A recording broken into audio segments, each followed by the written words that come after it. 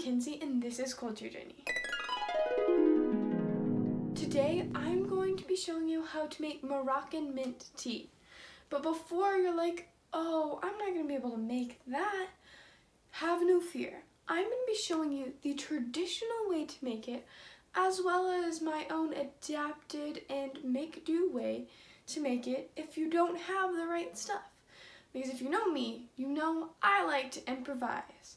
And so I'm going to show you both ways, and we're going to be comparing them to see which way is better, or if it's really worth it to go buy the traditional stuff, or just make it your own way at home with what you have and see if it works. I'm sure you've heard of the famous Moroccan mint tea before. If you haven't, that means you haven't watched my last video, and you should probably go do that. But without further ado, let's get into the kitchen and start making some of this amazing tea. I'm so excited.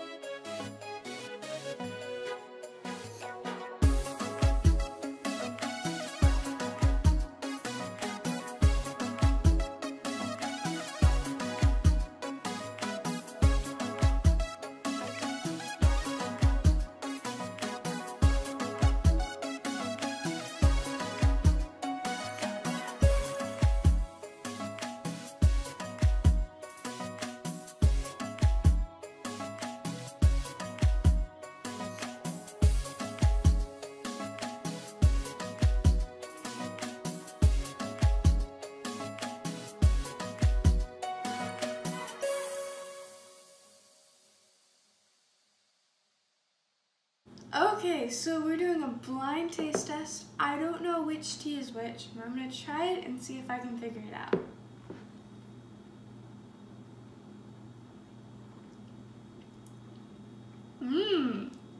I like it.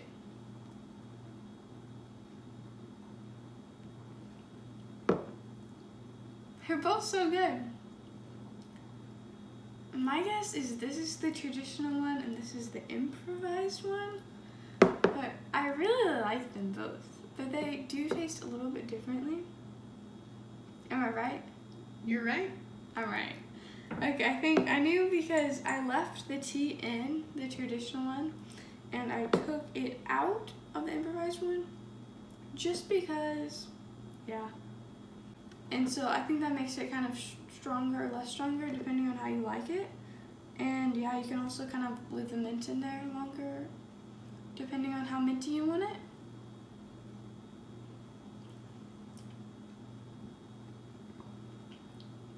And how tea you want it. But yeah, I like it.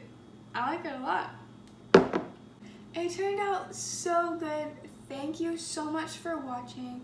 I hope you try this at home. Please give it a like if you enjoyed this video, and if you want to see more content about cultures or languages, please subscribe. Bye!